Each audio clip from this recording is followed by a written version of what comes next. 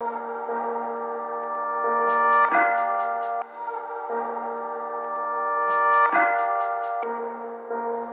to go? Oh, I want to go somewhere today. Where will I go? Ah, I have an idea.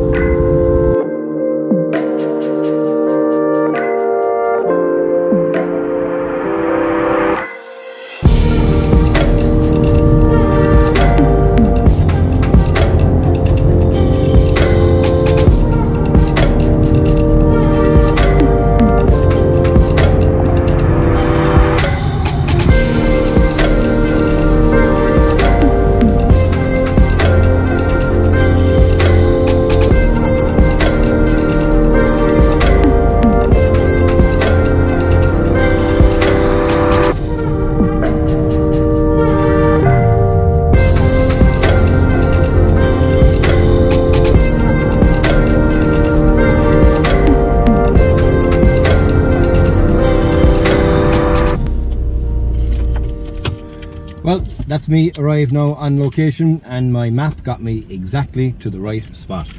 I'm going to head down now towards the beach area, but I'm not going to get much from the beach because the tide is coming in here, but I have some beautiful powerful waves that are actually coming in as well. And with the light now as well, I'm just in time for sunset, so hopefully I get some nice backlight along these waves. But yeah, perfect location actually to choose. So yeah, let's go and let's see what shots I get today.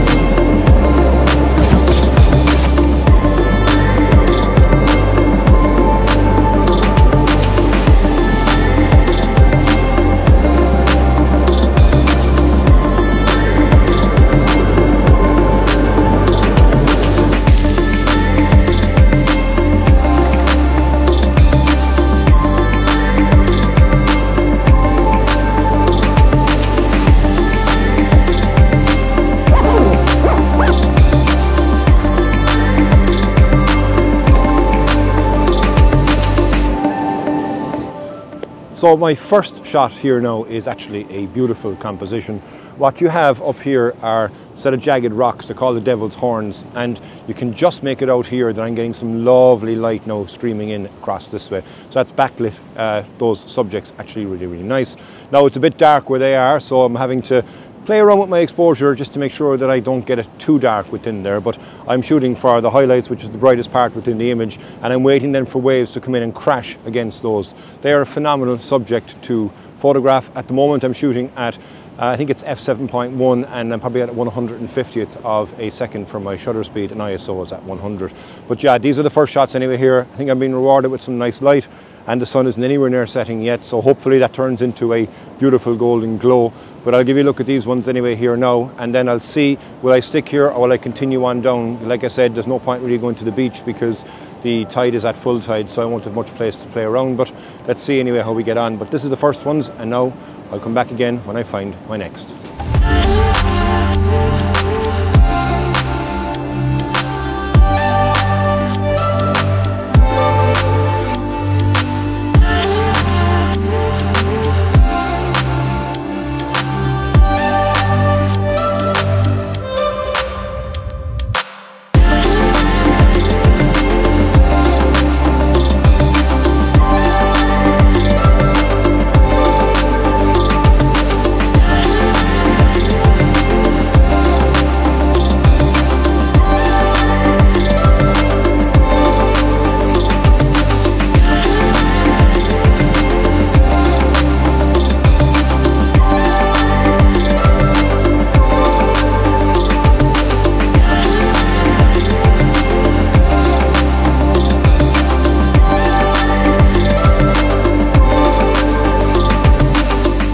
I've kind of gone into sniper mode now, because right behind me here you can see these waves that are breaking and the light is catching them nicely. So I'm with my 7200, I'm zoomed into 200, and I'm just waiting for a wave as it comes along and it crests, and then as it breaks it's been lit up nicely while the sun is actually still there.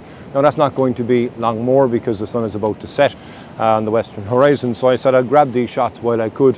Hopefully, you know, there's a couple anyway that have turned out. It's kind of more or less a spray and pray situation because I've got the camera on high speed continuous to be able to try and at least catch a shot of one of those waves breaking through, and you get a really nice texture as well in the wave. I'm up to 1/500th of a second to really freeze that action. Now I was planning to do a small bit of kind of longer exposure shots when the waves are moving, but I might give it a go on one of the far waves there, bring it up to maybe 1/50th of a second. You get a bit of an intentional blur then as the wave will crash over. So I'll try that anyway next now, and I'll check back in to tell you if that actually has worked or not.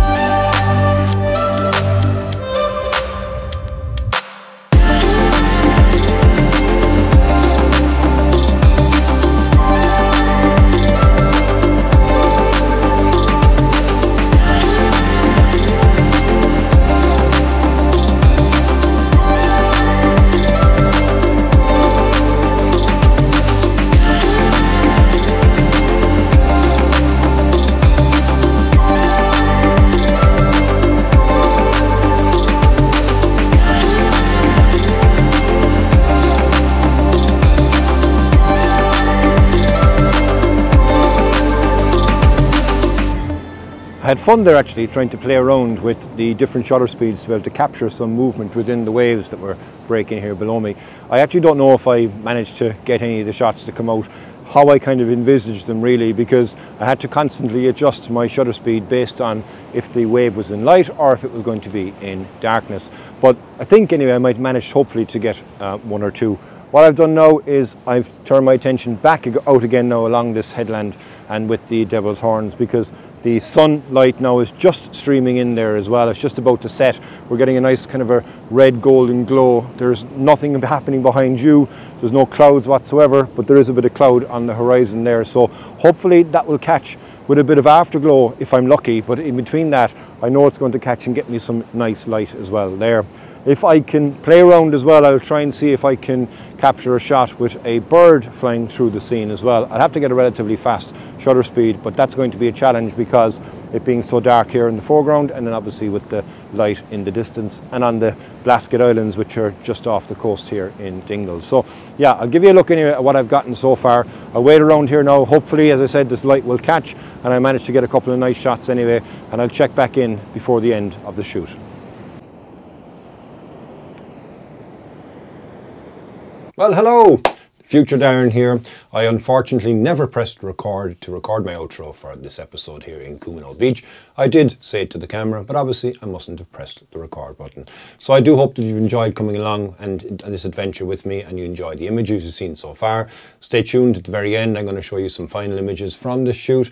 And I also hope that you enjoyed seeing my new guidebook in action. Thank you very much to everybody who has downloaded a copy so far. The response has been amazing. I'm really thankful for everybody who has done that. And if you want to pick up your own copy for the Dingle Peninsula or the Copper Coast or the Beara Peninsula or my latest edition, which is Killarney National Park, you can do so by following the link in the description. So thank you very much for joining me. If it's your first time on the channel, please hit the subscribe button, give me a like, give me a comment, and until the next time, Slán go fóill.